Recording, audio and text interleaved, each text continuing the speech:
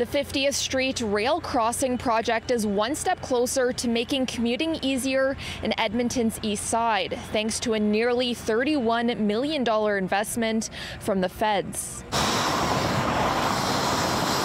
About 35,000 vehicles cross these train tracks every single day, but drivers face repeated delays, a total that often amounts to more than 5 hours each day. It might only be 4 trains a day that come in, or 5 trains, but because the yard's here, that's what blocks the traffic over and over again, where they shunt and they build the trains. Ottawa will kick in an additional $30 million because inflation has pushed the cost of the overpass so much higher. The goal of the project is to improve safety and reduce congestion and travel times in Edmonton.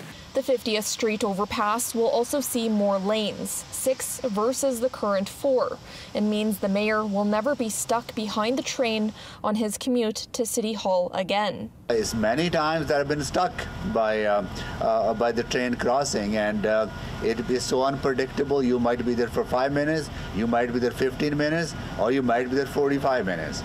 The 50th Street overpass will end up costing about $180 million.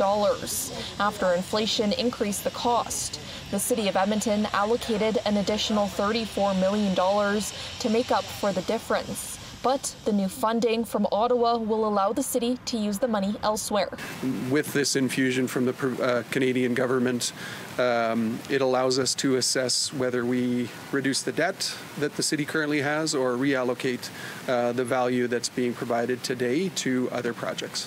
The overpass is on time for completion, unlike the trouble-plagued Valley Line LRT, and will open to traffic in 2026.